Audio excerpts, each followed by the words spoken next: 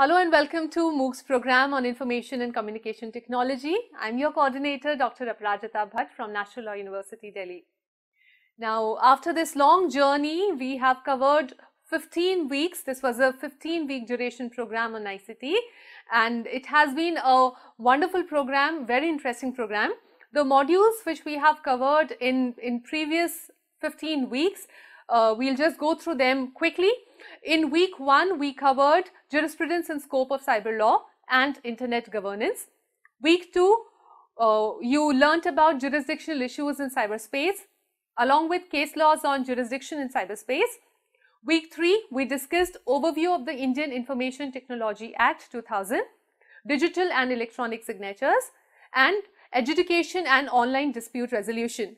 Week 4, we discussed about e-commerce concept and issues, taxation issues related to e-commerce, and financial frauds and e-commerce. Week 5 again was dedicated to e-contracts.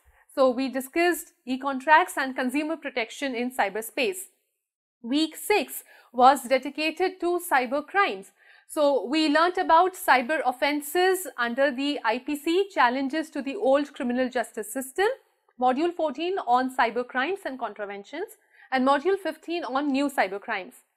Week 7, this was week 6. So in week 7, we discussed and covered few other cyber crimes in detail.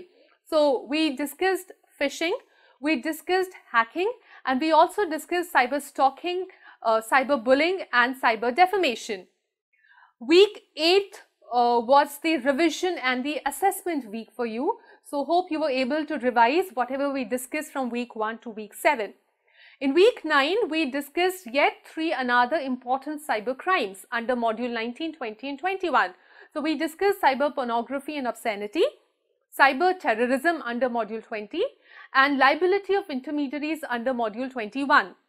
In week 10, we discussed 2 modules, module 22 on computer forensics and module 23 on digital evidence broad principles.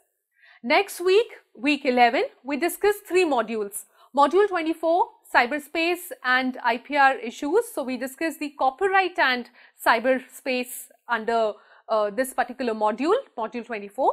Week 11, yet another 2 modules were patent law and cyberspace and trademark law and cyberspace. Week 12, we discussed 3 modules. Module 27, International Cyber Law UK. Module 28, International Cyber Law US. And module 29, International Cyber Law, Other Jurisdictions.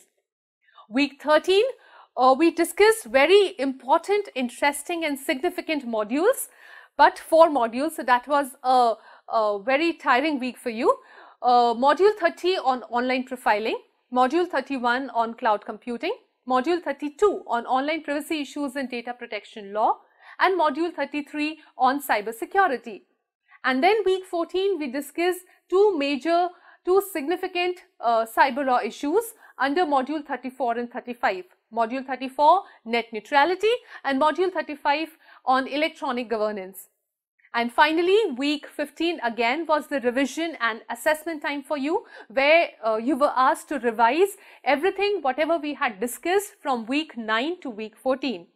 So now at the end of this 15-week duration course, I hope now you have the broad understanding, the basic understanding, the fundamental understanding of the various facets of cyber law, whatever issues which we are facing, which the countries, which the international communities are facing at international level, you have been able to get a clear understanding of all those issues, the regulatory framework, the approach taken by India, US, EU, and some other significant jurisdiction.